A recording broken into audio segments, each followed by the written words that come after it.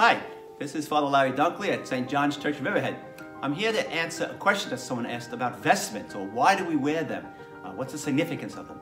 Well, they come from the Roman culture when the church was first beginning. This is called an alb, A-L-B. It just covers everything, whatever you're wearing. The other things that we wear is more important. It's a stole, and there are many colors of the stoles. The first color that we have is green. We wear it most of the time.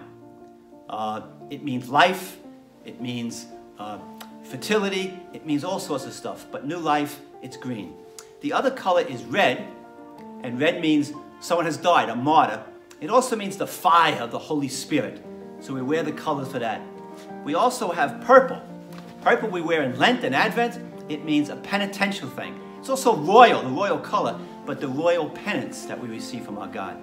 And then the last color is white or gold, and it represents the Lord Jesus Christ, or great celebrations of saints who haven't been killed.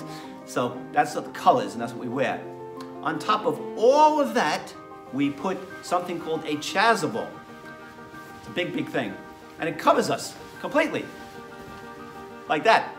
And this is to cover everything. It's more ceremonial. Recently they switched. In the old days you were allowed to wear the stole over this. Now you wear the stole underneath it. And that's what we're wearing it for. It has seasons. Now how do we know that? This book, it's called the Ordo. It tells us what color we need to use on what day. And during the weekdays, sometimes it's different colors. Even if we're in the green season, we might wear white or red because it's a saint's day. So that's the colors of the church. And this is the Ordo book. It's really important. This is what allows priests to know what we can do on certain days. Some days we can have funerals, some days we can't. This is the book. Have a wonderful day. God bless you. And if you have questions, just send them in.